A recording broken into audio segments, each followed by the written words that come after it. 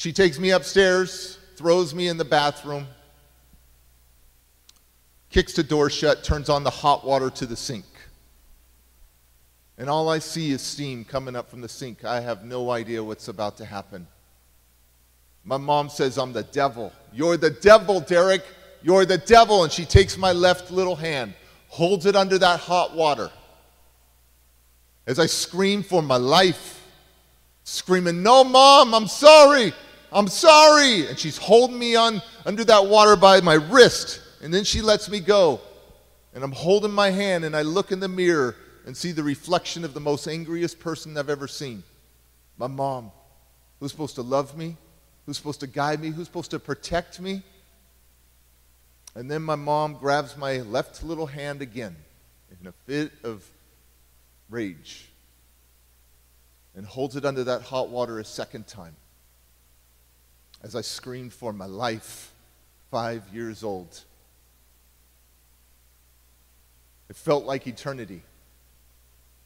And I'll never forget this image. And when she finally let go of my hand, all the skin came off in one big clump into the sink. I'll never forget that. But you know what's even crazier than that?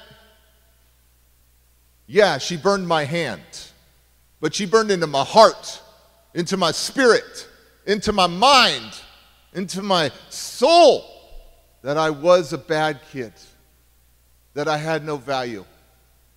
She bandaged me up, and a few months later, her and my stepdad loaded me up in a car. We ended up at this big building, and my mom and my stepdad are talking to a few people, and then a guy in a white coat says, "Derek, come with me."